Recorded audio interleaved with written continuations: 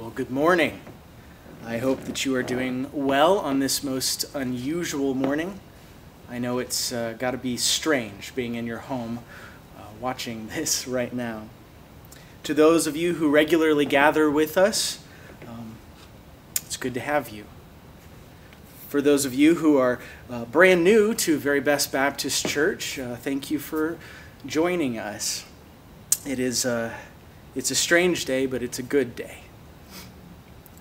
During these next couple of weeks that we're going to be doing this, while we cannot gather as the body of Christ, we can, however, join one another in spirit and in truth, and we can, as households and individuals, learn together, and we can pray for one another, and we can read God's Word together. And as soon as it's humanly possible and the government allows it, then we will gather together as the body of Christ. Trust me, I'm excited for that day, and I'm sure everyone else is as well. Welcome to Very Best Baptist Church. In this room here, we gather to worship the triune God through prayer, praise, and proclamation, at all times pointing to the cross, the symbol of the gospel, the good news of Jesus Christ, that God took on flesh and became a man, Jesus of Nazareth, who lived the life that none of us could ever live and died the death that all of us deserve. And on the third day, he rose from the grave, triumphing over all enemies, including death, hell, and the grave. And anyone who repents of their sins and believes on Jesus will not perish, but have everlasting life. And that is a very good news for a very bad day. Let's pray, and then we'll dig into God's Word.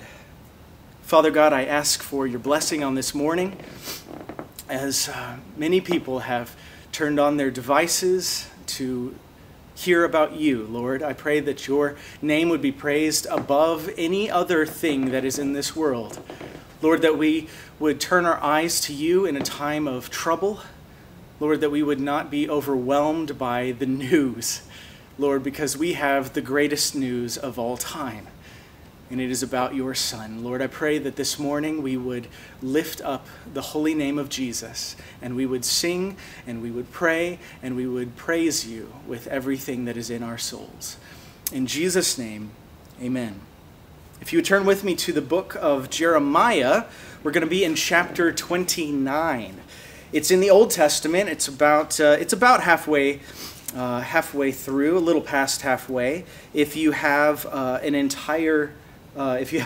ESV and it's a regular font size, then it might be on page 656, like it is in mine. We're going to be in Jeremiah chapter 29. Now, while you're turning there, I am going to give you a little background on this book. I don't know if I've actually ever preached out of this book before, but this book was written as a collection of sermons and poems of the prophet Jeremiah. That was his name. He was a prophet that lived about 600 years before the time of Christ. That's about 2,600 years ago from now. That's a long, long time. He was a man that was chosen by God, and God raised him up at a very troubled time to be his voice, to speak the word of God to God's chosen people. Just before and during the beginning of the Babylonian exile.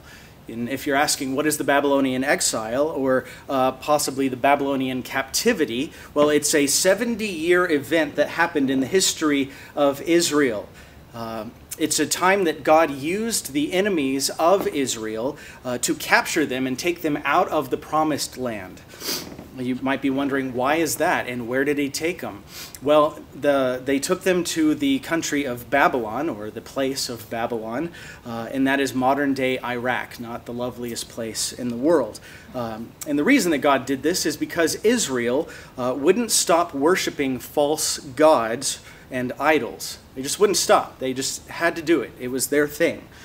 So for a time, God used Israel's enemies to take the Jews from their homeland and to rid his people of their idolatrous behavior. It was a rough time in Israel's history and one that they brought upon themselves. It's not like God didn't tell them not to do it.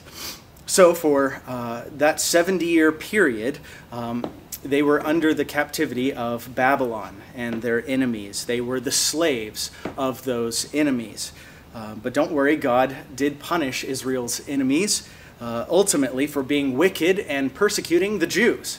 It's, as he always does, it's just never a good idea to persecute the Jews, no matter what. So this book, titled Jeremiah, is the voice of a prophet of God who is crying out to God's people. And he's not just crying out to God's people from God saying, woe is me, listen to me. No, that's not what it is at all. Jeremiah, for most of the book, is actually crying out against the words of the other prophets, false prophets that were in the nation, that were telling Israel what God was saying when they had no idea. They said many things. At this time, in their culture, they had what were their pastors or their preachers or their politicians that were making promises that they couldn't keep.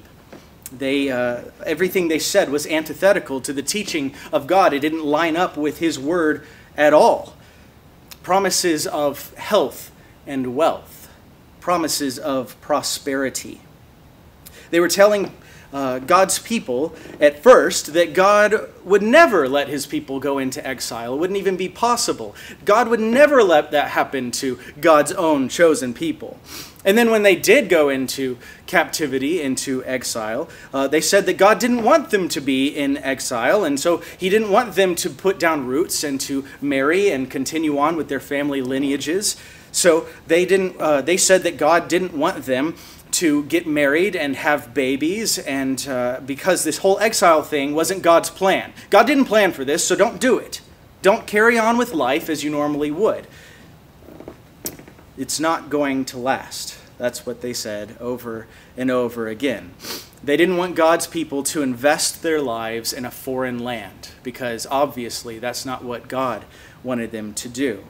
They wanted Babylon to fall apart around them so that they could get out of there and get home as quick as possible.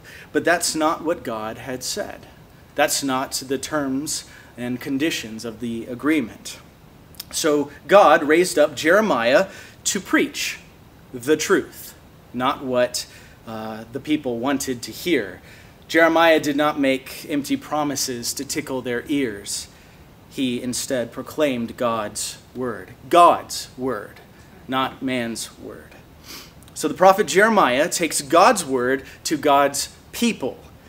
And this is what he says. If you're there, I hope you are. Jeremiah chapter 29. We're going to start in verse 10. We're only going to read 2 verses of this. If you have time to read the entire thing, please do. It's a great book. Wonderful book. So chapter 29, verse 10 says this: For thus says the Lord, when 70 years are completed for Babylon, I will visit you, and I will fulfill to you my promises and bring you back to this place, the promised land. For I know the plans I have for you, declares the Lord, plans for welfare and not for evil, to give you a future and a hope. Or verse 11, as I learned it as a kid, for I know the plans that I have for you, declares the Lord, plans to help you and not to harm you, plans to give you a hope and a future. Amen. The other day I was at Hobby Lobby before everything was shut down, and I was looking at the lovely wall art. It was beautiful, actually. And I saw about 15 different Bible verses from the book of Jeremiah. Yeah. And my thought was, good grief, Hobby Lobby is obsessed with the Babylonian exile. Yeah. But in all seriousness, the question is, why do Christians gravitate to a book that was written by a prophet to the Jews 2,600 years ago in a time of rebellious idol worship and self-destruction? We have to wonder why that is as Christians. Why are we attracted to that book? There is a lot of quotes from that you'll find at any Christian bookstore, if those still exist, and Hobby Lobby, or any place that has Bible verses. And I'll tell you why. If that's the question, I'll tell you why. It's because the book of Jeremiah is filled to the brim with God's judgment, yes, but also with verse after verse after verse after verse after verse that could be summed up like this from God. Though you are wicked, O Israel, though you have abandoned me, though you have chased after wealth and false gods and have worshipped yourselves and not me, I, the Lord, am faithful, and I am sending you hope. So why do Christians love Jeremiah 29:11 so much? It's because it contains two words that are precious to every believer. And those words are hope and future. You can't get any more words that mean more to a Christian than that. When trouble arises, we think on our hope and our future. Over these next two strange weeks, or hopefully just one more week, these are the words that we're going to take a look at. These are the words that we're going to be focusing on, hope and future. It's amazing to me that Jeremiah 29:11 is a verse that was preached by God's prophet against the prosperity preachers of Jeremiah's day. That's very strange to me. And yet today, it is a verse that is used and abused left and right by false prophets and shyster charlatans of the 21st century. The ones that they say, if you just have enough faith, then your bank account will be full. If you just have enough faith, then maybe that terminal illness you have will go away. If you just have enough faith and give me some money, then maybe this verse will apply to you. But we don't want to fall into the trap of worshiping money like the charlatans and false prophets and the prosperity preachers do of today. So this week we're going to be focusing on the word hope and what it means biblically. What it means to face an unusual and unsure situation like today. Because the Old Testament was written in Hebrew and the New Testament was written in Greek, the word for hope here in Jeremiah 29:11 is the Hebrew word tikvah. Literally, it means a cord or a rope. Yeah, crazy, right? A cord or a rope, tikvah. It means something, it's something like a cord or a rope, something that you hold on to for dear life. Figuratively, as it is in this verse, it means an expectation or a thing hoped for. Or a thing longed for. That's what it actually says. Hope. In short, it's what we hold on to when we are anxious or upset about this life. Because not every day is perfect. That's why we're where we are right now. Things can happen in a second, a split second. The world gets turned upside down. What starts off as distant news from around the world becomes a joke, and then becomes an inkling of a fear, becomes a full-on fear, and everybody is shut up in their homes, and nobody wants to go outside as for fear of dying. And that all happened overnight. If you would turn with me to the New Testament, we're going to be in Matthew chapter 6. We're going to hear the words of our Lord Jesus as he speaks on this very subject. Matthew chapter 6 is right in the middle of the Sermon on the Mount. If you're looking for a page in the ESV, it's 811.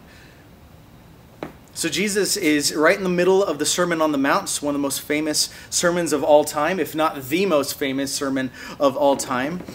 And this is where Jesus is right next to the Sea of Galilee, and he has slipped away from the massive crowds that are following him and pressing in around him, wanting food and healing. And he went up onto a rocky hill called what we call the Mount, and he sat down to teach his disciples. So this sermon, preached by the greatest preacher of all time, is very much near and dear to my own heart, and I know that it is near and dear to the hearts of millions of believers around the world today. Let's listen in and hear what Jesus is saying in Matthew chapter 6. We're going to start in verse 24 and read through to the end of the chapter. Jesus says this in verse 24, 6:24. No one can serve two masters, for either he will hate the one and love the other, or he will be devoted to the one and despise the other. You cannot serve God and money. Therefore, I tell you, do not be anxious about your life, what you will eat or what you will drink, nor about your body, what you will put on. Is not life more than food and the body more than clothing? Look at the birds of the air. They neither sow nor reap nor gather into barns, and yet your heavenly Father feeds them. Are you not of more value than they? And which of you, by being anxious, can add a single hour to his lifespan?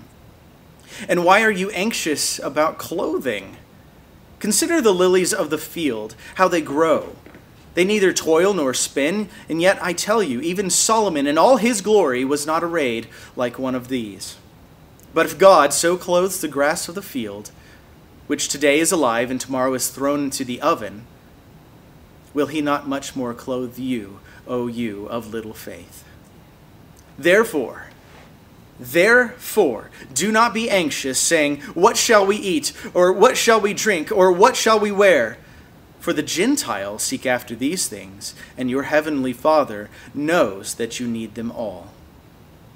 But seek first the kingdom of God and his righteousness, and all these things will be added to you. I'm going to read that one more time. But seek first the kingdom of God and his righteousness, and all these things will be added to you.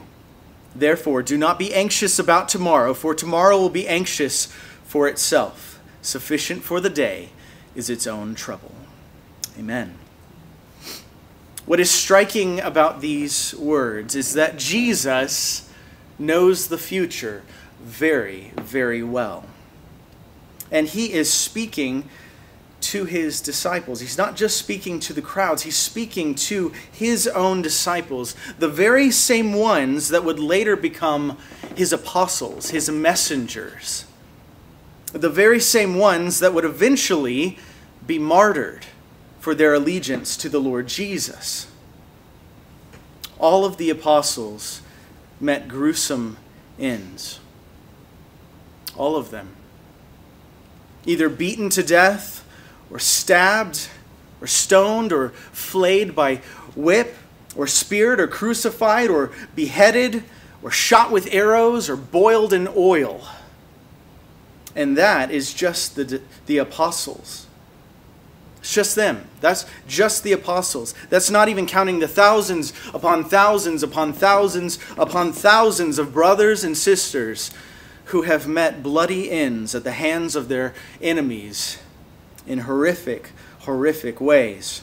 Over the last 2,000 years, yes, and also including the 350 plus brothers and sisters that have died this very year in 2020 around the world, and we're not that far into it.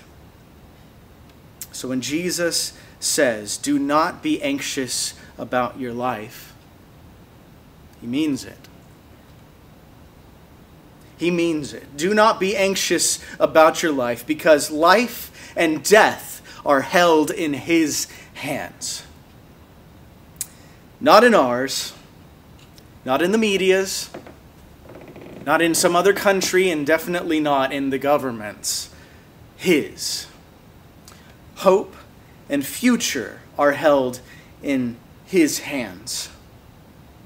As Jesus' followers, our hope is not in temporal things, because temporal things are temporary. Moth and rust destroys them. Yes, even toilet paper. Our hope is not in this world, that this world will save us. Our hope is in heaven, and his name is Jesus. If you feel overwhelmed right now about the times that we're living in, it's understandable. These are very odd and confusing times, and nobody knows what's going on. Nobody knows what's going on. But God does. I would say to us as Christians, the first thing that we should do if you are overwhelmed is to stop letting the world preach to your heart. What do I mean by that? Well, all proclamation is preaching. Everything that is spoken, everything that is proclaimed is preaching. But the question is, what is the message? If you turn on the news right now, at this very moment, you're going to see something. You're going to hear someone proclaiming something, and that message is fear. It's what it is, because it makes money, and the news is a business. It's not for your own good. And right now, the news has a captive audience 24/7. And what are they preaching? Good news? No, definitely not good news. Fear, and only fear. What's going to happen tomorrow? What are we going to do? What if nothing works out? What if we don't get a bill passed? Which politician is going to save us? We're going to lose all of our money. The country is going to disappear. We're not going to have USA tomorrow. It's not going to happen. The world is ending.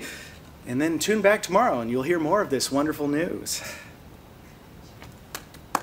Panic and chaos 24/7. Oh, so helpful. So incredibly helpful.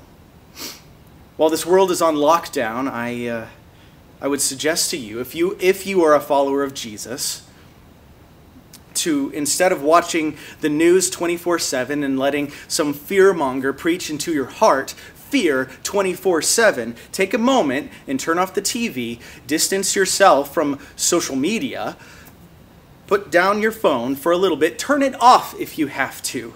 My goodness. And read the words of our Lord from the Sermon on the Mount. That's Matthew chapters 5, 6, and 7. Matthew chapter 5, 6, and 7 is the Sermon on the Mount. And it doesn't matter how long it takes you to read through it because we got lots of time on our hands. In all reality, as Christians, I believe that we can come out on the other side of this strangeness in our world with a new or a renewed passion to trust and obey our King. We call him Lord, right? We call him Lord, we call him Savior, and he says, why do you call me Lord if you don't do what I command? So if we're going to call him Lord, if we're going to call him King, that means he owns us. So if we're going to trust and obey, it should not be just for 1 hour a week. If we have realized anything from this time, it's that 1 hour a week is precious. This world is thrown upside down, mainly for Christians in this way that we don't get to gather as the body of Christ. It hurts. It hurts me. It hurts me that I don't get to be with you. It hurts my heart. 1 hour a week is not enough to spend with our Lord. But my hope is that we will have a renewed passion to trust and obey our King, not with just 1 hour, but with our daily lives, every single day, Sunday through Sunday, the whole thing. That whether we lie down or whether we get up or whether we go to or fro, or no matter what we're doing, that we wouldn't waste this life, that we wouldn't waste any moment because we don't know what is on the other side. We have no idea what tomorrow holds. We have no idea. My hope is that no matter what we're doing, that instead of spending just a tiny bit of our heart, maybe 1 hour a week on Christ, that perhaps instead we could love our God, who we call God and Savior and Lord and King, that we could love him with all of our hearts, with all of our souls, with all of our minds and with all of our strength. That love would mark everything that is in our minds, everything in our thoughts, and everything in our deeds, everything we do in this life, that it would be marked by Christ. That no matter where we go, no matter what we do, no matter what we say, we wouldn't just slip into the mode of Christianity in this modern world that loves to drink coffee together. But instead that we would speak of our King with hope and excitement and love and adoration. That we wouldn't think of him just as someone who provides a way for us to escape eternal death, but that we would find life now in him. Every single day, in everything that we say and do, that we would be marked by Christianity. We're moving into a world where Christians are going to be different. No longer can we say that this world is just a Christian nation, because it's not. My hope is that love would mark everything, that love for God, that would mark everything that we say and do, that it would be clear and evident to everyone around us, and everyone who sees us, sees what we do, or even reads our Facebook posts would know that we are believers, and that we wouldn't waste any moment on this world. Because Jesus is our hope. Jesus is our future. And that is comforting to those who love him. Because all things work together for good, for those who love God, for those who are called according to his purpose. And we should take great comfort in that. Now, if you are not a follower of Jesus, I don't really have good world news for you. This world is terrifying and crazy, and if your life and heart is found in temporal things, there's not much hope there. There is no hope or satisfaction that can be found in this world, certainly not in this system. If your hope is in politicians, politicians are fake. If you're thinking that come November, things are going to be okay because your guy is going to be in the White House, it's not going to be okay for eternity. You get 4 years no matter what it is. Politicians are fake. If your hope is in prosperity, prosperity is fleeting. It goes away. You put money in your wallet and it disappears. It's not going to keep you for eternity. If your hope is in people, people fail. But there is good news for you. It's that there is only one hope in this world, and his name is Jesus. And Jesus died to save sinners, which is great because all have sinned and all have fallen short of the glory of God. So I don't know what tomorrow holds, but I do know who holds tomorrow. And that is Jesus Christ, the King of Kings and the Lord of Lords.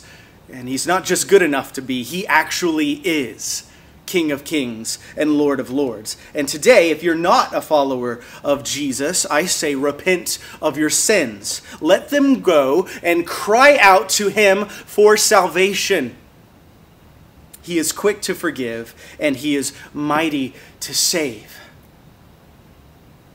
Now, if you are a believer, I would say the same thing to you. Repent of your sins, the sins that you hold on to all the time and say, God understands. He's okay with these sins for me to hold on to. Specifically right now, that looks like fear and worry. Fear and worry. It means that you have taken your eyes off of eternity. You have taken your eyes off of Jesus. So repent of that and turn your eyes upon Jesus, who is the King of all. These are troubled times. These are weird times. These are unsure times. But for the Christian, these are temporary times. Our hope is in heaven, and his name is Jesus. Let's pray.